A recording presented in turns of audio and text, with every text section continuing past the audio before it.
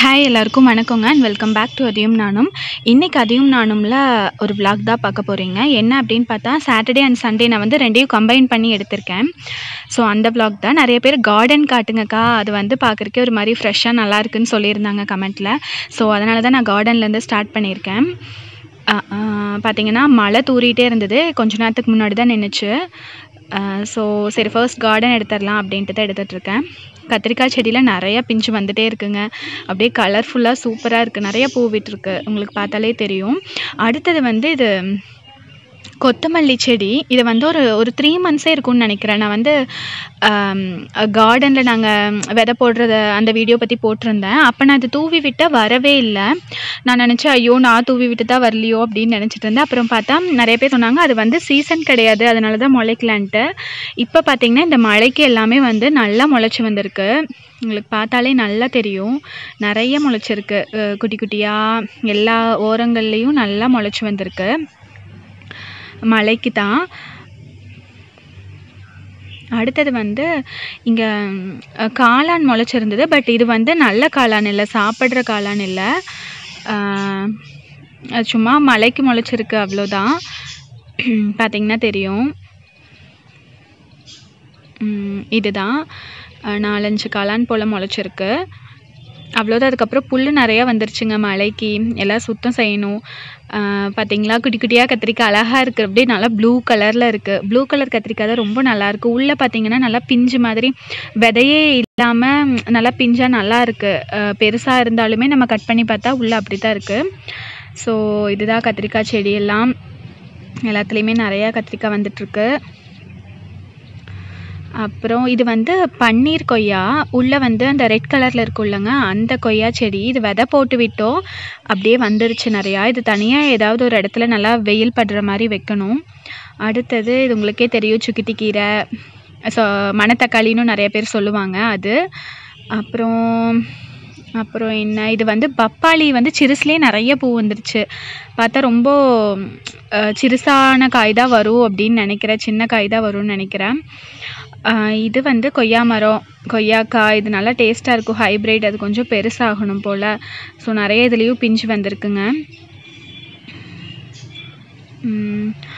அடுத்தது ஸோ இதுதான் கார்டன் எடுத்தாச்சு.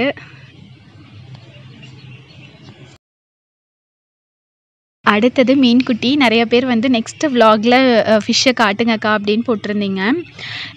இது வந்து நான் எப்போ கழுவணுன்னு எனக்கு தெரியல, சின்ன பவுல் தான். ஒரு சிலர் வந்து சீக்கிரம் கழுவுனீங்கன்னா நிறையா இது செத்துடும் அப்படின்னு சொன்னாங்க. என்ன பண்ணுறதுன்னு தெரில, அப்படியே விட்டுருக்கோம். இனி பெரிய டேங்க், இது கொஞ்சம் பெருசாகட்டும், அப்புறம் பெருசாக டேங்க் வாங்கிக்கலாம் அப்படின்ட்டு. ஸோ இதுக்குள்ளே இந்த 4 மீன் அப்படியே தான் இருக்குது. அப்புறம் இதுக்குள்ளே ஃபுல்லாக நிறையா ஃபிஷ் இருக்குது. எல்லாம் அப்படியே ஜாலியாக விளையாடிட்டுருக்கு, ஒரே சைடு அப்படியே நீந்திட்டு அழகாக இருக்குது பார்க்குறக்கே. காலையில் பார்த்திங்கன்னா நாங்கள் வந்து தோசை சுட்டு சாப்பிட்டாச்சு. அது அப்புறம் வந்து இன்றைக்கி வந்து காலையிலேயே மத்தியானத்துக்கும் செஞ்சிட்டோம். மாமனாருக்கு வந்து ஸ்கூல் இருந்தங்காட்டி ஸோ அவருக்களவா ஃபஸ்ட் ரைஸ் வச்சு கொடுத்துட்டோம். நாங்கள் மத்தியானம் சூடாக ரைஸ் வச்சுக்கலான்ட்டு. ஸோ சாட்டர்டே மத்தியானம் வந்து எங்கள் வீட்டில் கொள்ளு பருப்பு செஞ்சுருந்தோம். இது கொள்ளு பருப்பு, அப்புறம் கொள்ளு ரசம் வச்சுருந்தோம். மத்தியானம் தான் பொரியல் ஏதாவது செய்யணும். அப்புறம் வந்து இங்கே வந்து ஊரில் சாட்டர்டே தான் சந்தை. நாங்கள் வந்து வாரத்துக்கு ஒருக்கா வந்து காய்கறிகள்லாம் வாங்கி வச்சுருவோம். இது வந்து அத்தை வாங்கிட்டு வந்துட்டாங்க சந்தையிலேருந்து. என்னென்ன வாங்கிட்டு வந்திருக்காங்கன்னு நான் சொல்கிறேன். இது வந்து வெந்தயக்கீரை வந்து உடம்புக்கு ரொம்ப நல்லதுங்க. கன்சீவாக இருக்கவங்க ஆகட்டும், குழந்தைகளுக்கும் கொடுக்கலாம். இது வந்து கசக்கும், அதனால நீங்கள் பிடிக்கல அப்படின்லாம் நினைக்க வேணாம். நீங்கள் இது சப்பாத்திக்குள்ளேயும் போட்டு பிணைஞ்சு சாப்பிட்லாம், இல்லை இது கூட முட்டை போட்டும் பொரியல், நார்மல் பொரியலாக செஞ்சு சாப்பிட்டா ரொம்ப டேஸ்ட்டாக இருக்கும். அடுத்தது இது பேர் வந்து குமட்டக்கீரைன்னு சொல்லுவாங்க. இது வந்து ரொம்ப டேஸ்ட்டாக இருக்கும், பருப்புக்குள்ளே நீங்கள் போட்டு கடைஞ்சி சாப்பிட்டா ரொம்பவே நல்லாயிருக்கும். இது லாஸ்ட் டைம் எங்கள் கார்டன்லேயே வந்திருந்தது, நாங்கள் அடிக்கடி போட்டு செஞ்சு சாப்பிட்டோம், ரொம்ப டேஸ்ட்டாக இருந்தது. ஸோ அதுதான் இது, உங்களுக்கு கிடைச்சா வாங்கி செஞ்சு பாருங்கள். இது கொத்தமல்லி, நாட்டு கொத்தமல்லி. அப்புறம் என்னென்ன வாங்கிட்டு வந்திருக்காங்கன்னு பார்க்கலாம். இதெல்லாம் சந்தையில் வாங்கினது தான். தேங்காய், அப்புறம் வந்து அப்புறம் வந்து எலுமிச்சம்பழம், பெரிய வெங்காயம், சின்ன வெங்காயம், பச்சை மிளகா, அப்புறம் உள்ளெல்லாம் நிறையா எல்லா காய்கறிகளும் இருக்குது, எல்லாமே வந்து எடுத்து வைக்கணும். வெண்டைக்காய், அப்புறம் கார்ன் இருக்குது, சோளம், மக்காச்சோளம் அது, அப்புறம் வந்து பீக்கங்காய் எல்லாமே இருக்குது. அப்புறம் முட்டைக்கோஸு, கேரட்டு, பீன்ஸு, அப்புறம் வந்து ஸோ இதெல்லாம் தான் என் கண்ணுக்கு தெரியுது. உள்ளே அடியில் இருக்கும் போல் என் கண்ணுக்கு தெரில. ஸோ இதெல்லாம் தான். இனி இதெல்லாம் வந்து எடுத்து அடுக்கி ஃப்ரிட்ஜில் வைக்கணும். அப்புறம் ரேஷனில் கொஞ்சம் வாங்கிட்டு வந்திருப்பாங்க போல், பருப்பு, எண்ணெய், அதெல்லாம் ரேஷனில் வாங்கினது. இந்த பருப்பு வந்து நீங்கள் தனியாக பருப்பு வச்சு சாப்பிட்டா நல்லா இருக்காது. இந்த அரிசியும் பருப்புக்கெல்லாம் இது கூட போட்டிங்கன்னா வந்து நல்லாயிருக்கும், டேஸ்ட்டும் நல்லா தான் இருக்கும். அப்புறம் இது மளிகை சாமான் கொஞ்சம் வாங்கிட்டு இருக்காங்க, முட்டை அதெல்லாம். அப்புறம் இதில் தக்காளி நல்லா ரெட் கலரில் இருக்குது தக்காளி. எப்போவுமே அத்தை இப்படி எடுத்தால் தான் பிடிக்கும் அத்தைக்கு. அப்புறம் சர்க்கரை ரேஷனில் வாங்கினது. ஸோ இதெல்லாம் தான் நாங்கள் வாங்கிட்டு வந்தது எல்லாம் நாங்கள் ஃபஸ்ட்டு கொட்டி வச்சுருவோம். அதுக்கப்புறம் வந்து லைனாக எடுத்து அடுக்கி வச்சுருவோம். இப்படி அடுக்கி வச்சுட்டு ஃப்ரிட்ஜில் வச்சா வந்து உங்களுக்கு ஈஸியாக இருக்கும், வேலை சீக்கிரம் முடிஞ்ச மாதிரி இருக்கும். ஸோ எல்லாமே தனித்தனியாக எடுத்து வச்சிட்டோம். வெண்டைக்காய், அப்புறம் பீட்ரூட், அப்புறம் வந்து முருங்கைக்காய், தக்காளி, சின்ன வெங்காயம், பச்சை மிளகா, கேரட், பீன்ஸ், அப்புறம் கீரை வகைகள் எல்லாமே வந்து தனியாக இப்படி எடுத்து வச்சுட்டு அப்புறம் ஒவ்வொன்றா தூக்கி டப்பாவில் போட்டு வைக்கிறதுக்கு வந்து ரொம்பவுமே ஈஸியாக இருக்கும். நீங்களும் இந்த மாதிரி மொத்தமாக வாங்கிட்டு வந்துட்டிங்கன்னா இப்படி தனியாக பிரித்து வச்சு எடுத்து போட்டிங்கன்னா வந்து உங்களுக்கு சுலபமாக இருக்கும் வேலை செய்கிறதுக்கு. அதுக்காகத்தான் இப்படித்தாங்க நாங்கள் எல்லாம் ஒவ்வொரு டப்பாவில் போட்டு வச்சுருவோம். அத்தை எனக்கு ஹெல்ப் பண்ணிகிட்ருக்காங்களா, பச்சை மிளகா அதெல்லாம் தோல் நீக்கி கொடுத்துட்ருக்காங்க, நான் போட்டு வச்சிட்ருக்கேன். ஸோ சாட்டர்டே விலாக் வந்து நான் இதோட முடிச்சுக்கிறேன். ஏன்னா என்னால் வந்து இதுக்கப்புறம் கண்டினியூ பண்ண முடியல, கொஞ்சம் வெளியே போயிட்டு வந்தங்காட்டி. ஸோ நான் வந்து நாளைக்கு, அதாவது இன்றைக்கி சண்டே வந்து நாங்கள் சமைக்கிற வீடியோவும் வந்து இது கூட ஆட் பண்ணி போடலான்னு ஒரு ஐடியா. ஸோ அந்த வீடியோ இனி வரப்போகுது. சண்டே வந்து நாங்கள் மீன் குழம்பு, மீன் வறுவல், நாட்டுக்கோழி வறுவல் செஞ்சோம். இந்த மாதிரி ஃப்ரை அத்தை செஞ்சது ரொம்ப டேஸ்ட்டாக இருக்கும். நம்ம இன்றைக்கி மீன் குழம்பும் மீன் ஃப்ரையும் பார்க்கலாம். ஃப்ரைக்கு என்னென்ன தேவைன்னு பார்த்துடலாம். சின்ன வெங்காயம் ஒரு கை அளவு எடுத்திருக்கு, ஒரு அரை கை அளவு பூண்டு, 2 துண்டு இஞ்சி, கொஞ்சம் கல்லுப்பு, ஒரு பெரிய டேபிள் ஸ்பூனில் 1 டேபிள் ஸ்பூன் குருமிளகு, வரமிளகா காரத்துக்கு ஏற்ப, கருவேப்பிலை, அவ்வளோதான். வந்து நீங்கள் மிக்சியில் அரைக்கிறத விட ஆட்டாங்கல்ல ஆட்டினீங்கன்னா டேஸ்ட்டு ரொம்ப நல்லாயிருக்கும். இதுக்குள்ளே ஃபஸ்ட்டு வந்து நீங்கள் பெருசாக இருக்க பொருள், அதாவது சின்ன வெங்காயம், பூண்டு, இஞ்சி, அந்த மாதிரி பொருளெல்லாம் ஃபஸ்ட்டு போட்டு நல்லா கல்லை தட்டிக்கோங்க. அப்போ தான் வந்து அரைவிடும். அதுக்காக மிக்சிலையும் இப்படி கல் ஆட்டுறதுக்கு உங்களுக்கு கஷ்டம்னா மிக்சிலையும் அரைக்கலாம். பட் கல் ஆட்டினா வந்து டேஸ்ட் நல்லாயிருக்கும், அதுக்காக தான் சொன்னேன். ஸோ நீங்கள் ஃபஸ்ட்டு இதெல்லாம் போட்டு நல்லா தட்டி எடுத்துக்கலாம். இப்படி நல்லா தட்டி எடுத்துக்கோங்க.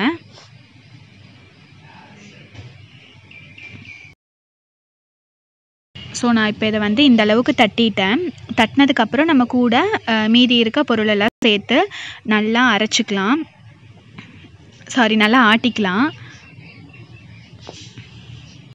ஸோ இதை வந்து நீங்கள் இப்போ நல்லா ஆட்டிட்டு இது கூட வந்து நம்ம தண்ணி தொளிக்கவே தேவை கிடையாதுங்க. அந்த வெங்காயம் பூண்டில் இருக்க சாறுலேயே வந்து நல்லா ஆடிக்கும்.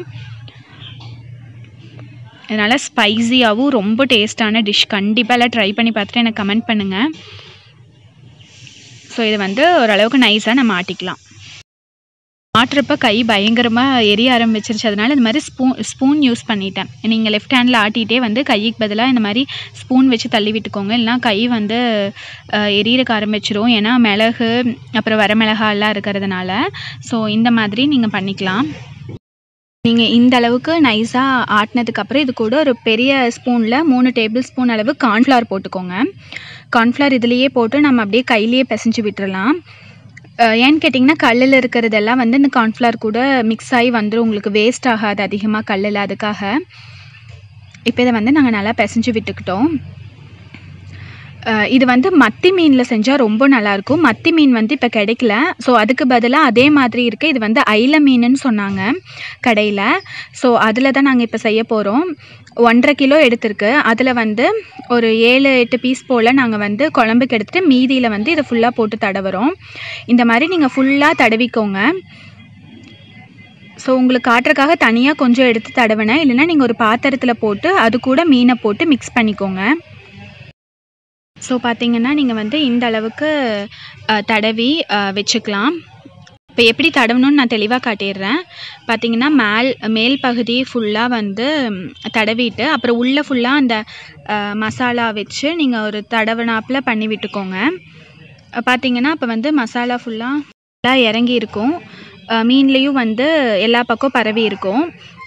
இந்த மாதிரி செஞ்சிங்கன்னா வந்து உங்களுக்கு டேஸ்ட் ரொம்ப நல்லாயிருக்கும். கண்டிப்பாக இந்த மாதிரி செஞ்சு பாருங்கள். ரொம்ப நல்லதும் கூட. ஏன்னா இது ஃபுல்லாக வந்து நம்ம வீட்டிலையே இருக்க திங்ஸ் வச்சு அரைக்கிற மசால் தான். ஸோ பார்த்தீங்கன்னா இந்த அளவுக்கு மிக்ஸ் பண்ணிக்கிட்டாலே போதும். தடவியாச்சு. இதை ஒரு அரை மணி நேரத்துலேருந்து 1 மணி நேரம் போல் காய வச்சுக்கலாம். அடுத்தது வந்து இப்போ மீன் குழம்புக்கு நம்ம கூட்டுக்கு என்னென்ன தேவைன்னு பார்த்துடலாம். இது ரொம்ப ஈஸியான ரெசிபி. சீக்கிரம் நம்ம செஞ்சிடலாம். இதில் வந்து ஒரு கை அளவு சின்ன வெங்காயம் பெரிய வெங்காயம் 2ம் மிக்ஸ் பண்ணி எடுத்திருக்கேன். ஸோ அவ்வளோதான் கூட்டுக்கு இது தேவை. அடுத்தது வந்து 2 டேபிள் ஸ்பூன் போல் மல்லி பொடியும் கொத்தமல்லி பொடியும் 2 டேபிள் ஸ்பூன் போல் வரமிளகா பொடியும் எடுத்துக்கோங்க. அடுத்தது வந்து ஒரு லெமன் சைஸ் அளவு புளி எடுத்துக்கோங்க. அப்புறம் வந்து தேங்காய் ஒரு அரை கை அளவு, 4 மீடியம் சைஸ் தக்காளி, தேங்காய் அரை கை அளவு, அவ்வளோதான். அப்புறம் கூட 1 டேபிள் ஸ்பூன் போல் வெந்தயமும் 1 டேபிள் ஸ்பூன் போல் சீரகமும் எடுத்திருக்கு. ஃபர்ஸ்ட் நீங்கள் வடக்கல் வச்சதுமே 1 டேபிள் ஸ்பூன் போல் சீரகமும் அப்புறம் வந்து வெந்தயமும் போட்டுக்கோங்க. அப்புறம் அடுப்பை பற்ற வச்சு வணக்கி விட்டுக்கோங்க. இது லைட்டாக ப்ரௌன் கலரில் மாறினா போதும். ரொம்ப கருகிடுச்சுன்னா வந்து உங்களுக்கு டேஸ்ட் நல்லா இருக்காது. ஸோ லைட்டாக நீங்கள் வறுத்து விட்டுக்கோங்க. இந்த அளவுக்கு லைட்டாக கலர் மாறுற அளவுக்கு வறுத்துக்கிட்டாலே போதும். வச்சதை தேங்காய் கூட கொட்டிடுங்க. அடுத்தது அதே வடக்கல்ல அந்த சின்ன வெங்காயம் பெரிய வெங்காயம் 1 கை அளவு எடுக்க சொன்னேன். அதை போட்டுக்கோங்க. போட்டுட்டு இது கூட வந்து 2 டேபிள் ஸ்பூன் போல் எண்ணெய் ஊற்றிக்கோங்க. எண்ணெய் ஊற்றி இதை வந்து ஒரு லைட்டாக கலர் சேஞ்ச் ஆனால் போதும். அது வரைக்கும் நம்ம வணக்கினாலே போதும். ஸோ இப்போ எண்ணெய் ஊற்றிட்டோம். இது கொஞ்ச நேரம் வதங்கட்டும். இந்த அளவுக்கு வந்து வணங்கிடுச்சு போதும். இது கூட நம்ம என்னென்ன ஆட் பண்ணுறோன்னு பார்த்துடலாம். இது வதங்கினதுக்கப்புறம் இது கூட வந்து 2 டேபிள் ஸ்பூன் மல்லித்தூள், 2 டேபிள் ஸ்பூன் வரமிளகா பொடி அதையும் போட்டு நல்லா வணக்கிக்கோங்க. இது ரொம்ப டேஸ்ட்டாக இருக்குங்க. ரொம்ப ஈஸியும் கூட. கண்டிப்பாக செஞ்சு பாருங்கள். 2 நிமிஷம் வணக்கினதுக்கப்புறம் கூட புளி அப்புறம் தேங்காய், அந்த தேங்காய் கூடவே வந்து நம்ம ஃபஸ்ட்டு வறுத்து வச்ச சீரகமும் வெந்தயமும் இருக்கும், அதையும் சேர்த்து கொட்டிடலாம். கொட்டி நீங்கள் இதை வந்து ஒரு 2 நிமிஷம் போல் வணக்கினா போதும். வணக்கினதுக்கப்புறம் வந்து இது கூட வேறு எதுவுமே தேவையில்லைங்க. இது மட்டும்தான். அவ்வளோ டேஸ்ட்டாக இருக்கும். என்னோடய ஃபேவரேட்னு சொல்லலாம். மீன் குழம்பு வந்து ஊற தான் உங்களுக்கு டேஸ்ட் நல்லாயிருக்கும். செஞ்சதுமே சாப்பிட்றத விட அடுத்த நாள் சாப்பிட்றது ரொம்பவுமே டேஸ்ட்டாக இருக்கும். ஸோ இது வந்து வணக்கியாச்சு. இப்போ வந்து இதை ஆஃப் பண்ணி நல்லா ஆற வச்சு மிக்சியில் நல்லா அது கொஞ்சம் தருதருப்பாக அரைச்சிக்கலாம். அரைச்சதுக்கப்புறம் எப்படி வணக்கிறதுன்னு பார்த்துடலாம். ஒரு வடக்கல் வச்சுக்கோங்க. வடக்கல் காஞ்சதுமே 2 டேபிள் ஸ்பூன் போல் எண்ணெய் ஊற்றியாச்சு. எண்ணெய் வந்து நல்லா காஞ்சிடுச்சு. காஞ்சதுமே வந்து ஒரு 1/4 டீஸ்பூன் போல் சின்ன டீஸ்பூனில் வந்து நீங்கள் 1/4 டேபிள் ஸ்பூன் போல் வெந்தயம் போட்டுக்கோங்க. இது வந்து கருகிடக்கூடாது. அதுவும் இல்லாமல் ஜாஸ்தியாக போட்டிங்கனாலும் வந்து கசப்படிக்கும். கடுகுக்கு பதிலாக இதை போட்டுக்கோங்க. இப்போ இது வந்து நல்லா பொரிஞ்சு வந்ததுக்கப்புறமா வந்து நம்ம சின்ன வெங்காயம் போட்டுடலாம். சின்ன வெங்காயம் வந்து ஒரு 10 சின்ன வெங்காயம் போல் நான் ரவுண்டாக கட் பண்ணி வச்சுருக்கேன். அதை இதில் ஆட் பண்ணிக்கலாம். ரவுண்டாக கட் பண்ணிங்கன்னா உங்களுக்கு வந்து ஒவ்வொரு வாய்க்குமே வந்து வெங்காயம் வரும் பிரிஞ்சு போகிறங்காட்டி. ஸோ இது வந்து ஓரளவுக்கு வணங்கிருச்சு. எந்த அளவுக்கு வணங்கணும்னா சின்ன வெங்காயம் வந்து அந்த ரவுண்டெல்லாம் வந்து பிரிஞ்சு வந்ததுக்கப்புறம் வந்து நம்ம 4 மீடியம் சைஸ் தக்காளியை ஆட் பண்ணிக்கலாம். இப்போ இதெல்லாம் நல்லா அப்படியே குத்தி விட்டிங்கன்னா ஸ்பூன்லேயே குத்தி விட்டிங்கன்னா உடஞ்சிக்கும். இது வந்து நல்லா வெந்து எண்ணெயெல்லாம் பிரிஞ்சு வர வரைக்கும் விட்டுறலாம். கூட கல்லுப்பு சேர்த்திக்கோங்க. தேவைங்கிற அளவுக்கு சேர்த்தி நல்லா வதக்கி விட்டுக்கலாம். இப்போ தக்காளியெல்லாம் நல்லா வதங்கி எண்ணெயெல்லாம் பிரிஞ்சு வந்துருச்சு. இப்போ இது கூட வந்து நம்ம தருதருப்பாக அரைச்சி வச்சுருக்க கூட்டை ஊற்றிடலாம். கூட்டு ஃபுல்லாக ஊற்றிக்கோங்க. ஊற்றிட்டு வந்து அந்த ஜாரில் இருக்க கூட்டுக்கு அளவாக நம்ம தண்ணியை ஊற்றி மிக்ஸ் பண்ணி அதில் ஊற்றிடலாம். ரொம்ப ஜாஸ்தியாக இப்போ தண்ணி ஊற்றிடக்கூடாது. ஸோ ஒரு அரை டம்ளர் போல் தண்ணியை இந்த ஜாரில் ஊற்றி அந்த தண்ணியவே இதுக்குள்ளே ஊற்றிக்கோங்க. இது வந்து நல்லா மேலே மொட்லியாக வரும், பபிள்ஸ் மாதிரி வரும். அது வரைக்கும் நீங்கள் வந்து அடுப்பில் சிம்மில் வச்சுக்கோங்க. அப்போ தான் பச்சை வாசமெல்லாம் போகும். இந்த அளவு தான் தண்ணி ஊற்றிருக்கோம். ஸோ இதெல்லாம் நல்லா பச்சை வாசம் போகட்டும். அதுக்குள்ளே வந்து நம்ம மீனை வச்சு மசால் தடவி வச்சு கிட்டத்தட்ட 1 மணி நேரம் போல் ஆயிடுச்சு. ஸோ இப்போ வந்து அதை நான் எப்படி பொரிச்சு எடுக்கணுங்கிறதையும் காட்டிடுறேன். தோசைக்கல்ல தான் பொரிச்சு எடுக்கணும். தோசைக்கல் வச்சு சூடானதுமே வந்து அதில் 1 டேபிள் ஸ்பூன் போல் எண்ணெய் எல்லா பக்கமும் தடவி விட்டுக்கோங்க. தடவி விட்டு லைனாக நீங்கள் வந்து அந்த ஃபிஷ் எடுத்து வச்சிடலாம்.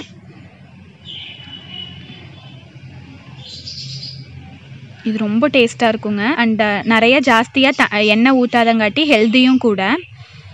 ஸோ கண்டிப்பாக எல்லாம் செஞ்சு சாப்பிட்டு பாருங்கள். இப்போ லைனாக எல்லாமே வச்சாச்சு. வச்சதுக்கப்புறம் மேலே வந்து தேங்காய் எண்ணெய் ஊற்றி விட்டுக்கோங்க. தோசைக்கல்ல தடவினது வந்து நார்மல் குக்கிங் ஆயில் தான். வச்சதுக்கப்புறம் மேலே ஊற்றுறது வந்து தேங்காய் எண்ணெய். நல்லா ஊற்றி விட்டுக்கோங்க. ஃபஸ்ட்டு அடிப்பகுதி வந்து நல்லா வேகட்டும். ஒரு சைடு நல்லா வெந்துருச்சு. ஸோ இப்படி தோசை திருப்பியும் மைகோதியும் வச்சு நீங்கள் அப்படியே லைனாக திருப்பி விட்டுக்கலாம். இப்படி ஒவ்வொன்றா வந்து நீங்கள் திருப்பி விட்டுக்கோங்க. ஸோ இது வந்து ஈஸியாக சீக்கிரமும் வெந்துடும். ஸோ இப்போ நம்ம லைனாக திருப்பி விட்டுட்டு இன்னொரு சைடும் நல்லா வேகட்டும். நீங்கள் திருப்பி விட்டுட்டு அப்புறம் வந்து தோசை திருப்பி வச்சு மேலே அமுக்கி விட்டுக்கோங்க. அப்போ தான் வந்து தலைப்பகுதி எல்லாமே வந்து நல்லா வேகும். அதுக்காக ஸோ இப்போ வந்து நம்ம எல்லாமே திருப்பி விட்டாச்சு. இப்போ தோசை திருப்பி வச்சு மேலே அப்படியே லைனாக இப்படி லைட்டாக அமுக்கி விட்டுக்கோங்க. அவ்வளோதான். இப்படி திருப்பி ஒரு 2 டைம் போட்டு எடுக்கணும். ஸோ பார்த்திங்கன்னா இதை நாங்கள் 2 டைம் போல் தோசைக்கல்லையே திருப்பி போட்டு எடுத்திருக்கோம். ரொம்ப நல்லது உடம்புக்கும். தாராளமாக செஞ்சு சாப்பிட்லாம். கண்டிப்பாக இதை செஞ்சு பார்த்துட்டு எனக்கு கமெண்ட் பண்ணுங்கள். அவ்வளோதான், சூடாக ரெடி ஆயிடுச்சு. ஸோ எங்கள் அத்தை செய்கிறதுலேயே இது எனக்கு ரொம்ப பிடிக்கும். ரொம்ப நல்லாவும் இருக்கும். இதுக்கு சைடு வந்து லெமனும் பெரிய வெங்காயமும் வச்சு சாப்பிட்டிங்கன்னா ரொம்ப நல்லாயிருக்கும். பார்த்தீங்கன்னா உங்களுக்கு இந்த அளவுக்கு பபிள்ஸ் வந்ததுக்கப்புறம் நல்லா பச்சை வாசனை போனதுக்கப்புறம் வந்து 1 சொம்பு அளவு தண்ணி ஊற்றிக்கோங்க. தண்ணி ஊற்றிட்டு வந்து இதை நல்லா மிக்ஸ் பண்ணி விட்டுக்கோங்க. உப்பு கரெக்டாக இருக்கான்னு இப்போவே பார்த்துக்கோங்க. நம்ம மீன் இப்போ போட்டுறக்கூடாது. அது வந்து கடைசியாக தான் ஆட் பண்ணணும். ஏன்னா இப்போவே போட்டோம்னா அது சீக்கிரம் உடஞ்சி பிரிஞ்சு போயிடும். அதுக்காக ஸோ இப்போ வந்து நல்லா தண்ணி ஊற்றி மிக்ஸ் பண்ணி இதை வந்து நம்ம நல்லா கொதிக்கட்டும். ஒரு 10 நிமிஷம் போலவே கொதிக்கட்டும். க்ளோஸ் பண்ணி வச்சிடலாம். இப்போ பார்த்தீங்கன்னா ஒரு 10 நிமிஷம் ஆயிடுச்சு. ஃபுல்லாக புகை வருது. ஸோ கிளியராக தெரிய மாட்டேது க்ளோஸ் பண்ணி எடுத்ததுமே. ஸோ இந்த அளவுக்கு நல்லா கொதிச்சு வந்திருக்கு. இப்போ வந்து நம்ம ஃபிஷ் ஆட் பண்ணிடலாம். நாங்கள் வந்து இதில் ஒரு 6 மீன் போல் ஆட் பண்ணுறோம். மீனும் அதிகமாக குழம்புல போட்டாலும் அந்த அளவுக்கு நல்லா இருக்காது. ஃபுல்லாக மீனாக இருக்கும். ஸோ குழம்பு டேஸ்ட் அந்த அளவுக்கு தெரியாது. ஸோ 6 மீன் போல் நாங்கள் போட்டிருக்கோம். இப்போ இது ஒரு 5 நிமிஷம் போல் வெந்துச்சுன்னா போதும். மீனெல்லாம் சீக்கிரம் வெந்துடும். ஸோ க்ளோஸ் பண்ணி வச்சுட்டு 5 நிமிஷத்தில் நம்ம ஆஃப் பண்ணிடலாம். ஸோ இப்போ அந்த 5 நிமிஷம் ஆயிடுச்சு. மீனும் நல்லா வெந்துருச்சு. நீங்கள் மீன் குழம்பு மிக்ஸ் பண்ணுறப்ப எப்பவுமே ஓரத்தில் இப்படி கிளறி விடுங்க. நடுவில் இது பண்ண வேண்டாம். ஸோ அவ்வளோதான். இது வந்து நாட்டுக்கோழி வறுவல். இதுனா மேலே ஒரு லிங்க் வரும் பாருங்கள். நான் ஆல்ரெடி போட்டது. இப்போ இதையும் ட்ரை பண்ணி பாருங்கள். ரொம்ப நல்லாயிருக்கும்.